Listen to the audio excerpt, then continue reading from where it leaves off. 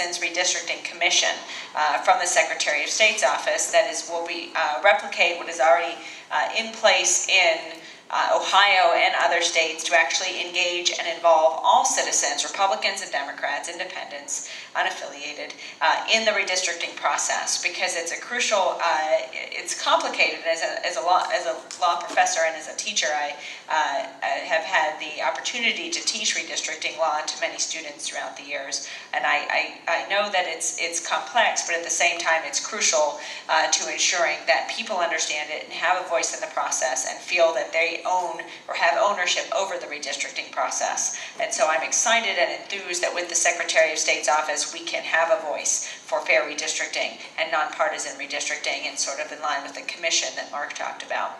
But to give you a bit about my background, my parents were special education teachers, and so my approach to recognizing that we all need to have a voice in the political process comes from their work to ensure that their students had a voice in the educational institutions that they were a part of.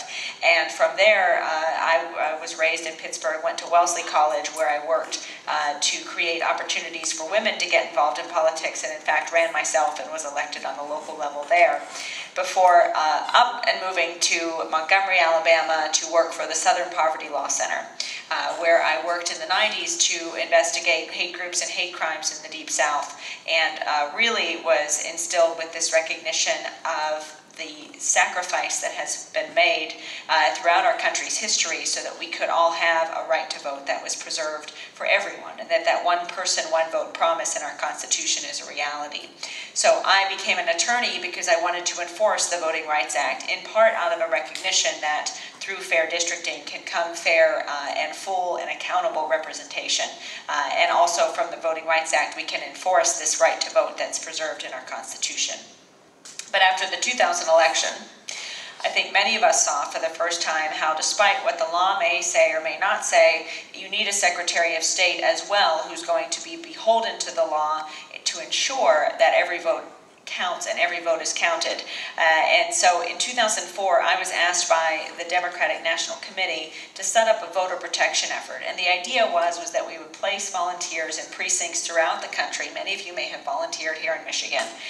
To protect the vote, to use election law to ensure that no eligible voter was wrongfully turned away from the polls.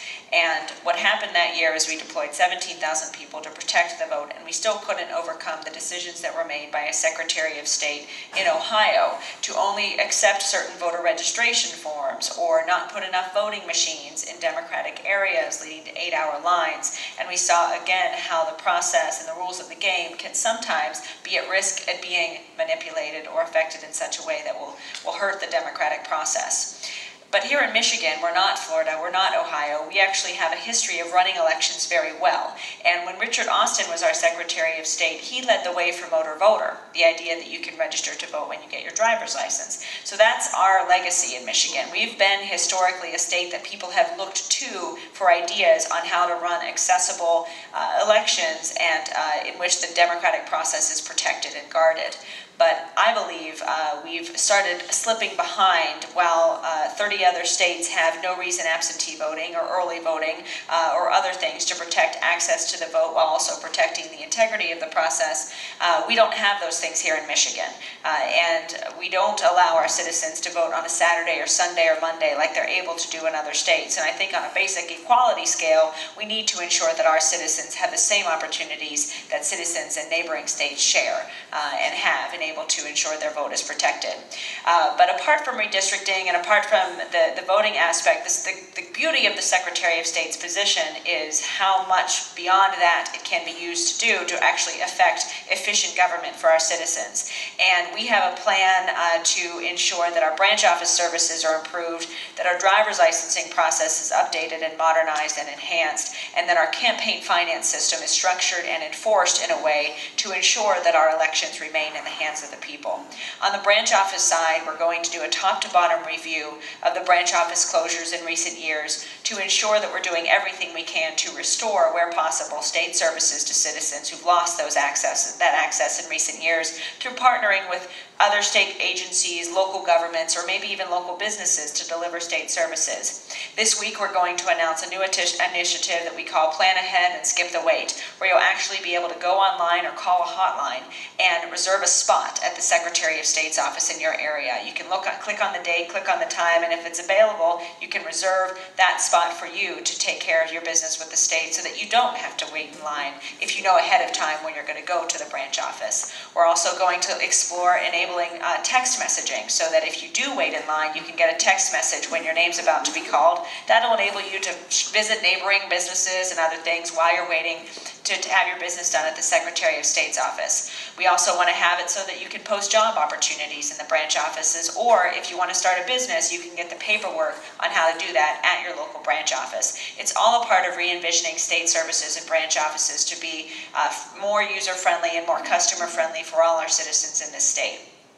In connection with that, we want to offer multi-year license plates so that we're not requiring citizens to renew every year. If you want to renew for 3 or 5 years at a time, we want to provide you with that opportunity.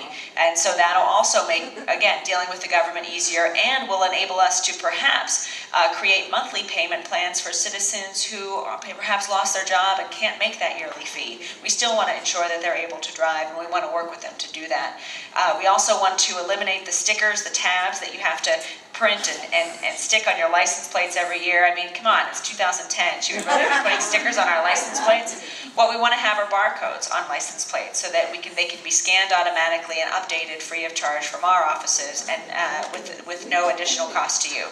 So those are ways in which the Secretary of State's office can work for all citizens to be modernized, enhanced, and enable citizens to believe more or look more to their government as an efficient way of operating and delivering state services. But finally, some of you may have heard that the U.S. Supreme Court released an opinion several months ago called Citizens United, saying that corporations now have a right to participate and even influence our political process. And it's been frustrating to sort of see this new era of campaign finance law develop.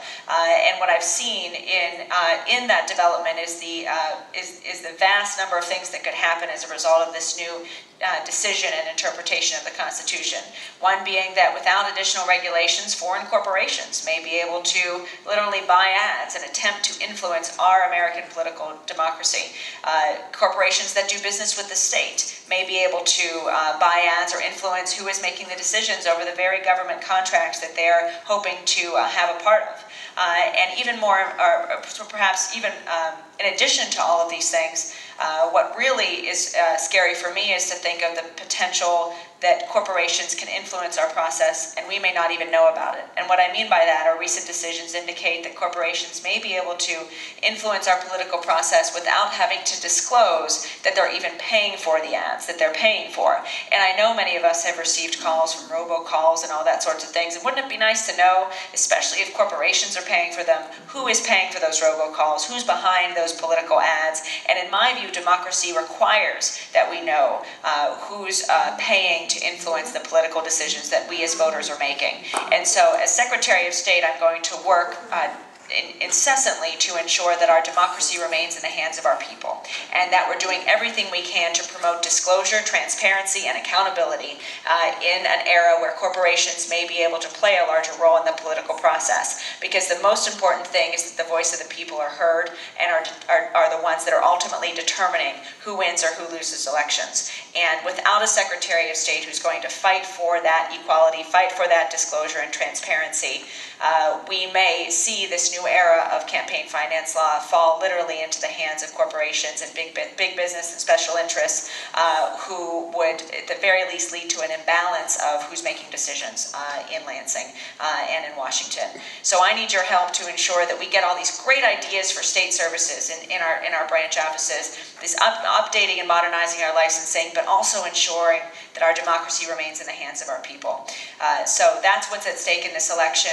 And when you hear about the Secretary of State's office, know that it's a crucial piece of this entire process of ensuring that we have fair redistricting, because I will, as I mentioned, be that voice for fair redistricting when elected. But in addition to that, be a voice and advocate for all of these other changes and enhancements to our Secretary of State's office. And I believe when we win in November that we will be able to create a Secretary of State's office that is a model for Secretary of State's offices in other states. And that's truly who we are in Michigan. We are a model for other states, and we must reclaim that mantle, reclaim that vision and that visionary leadership that we've had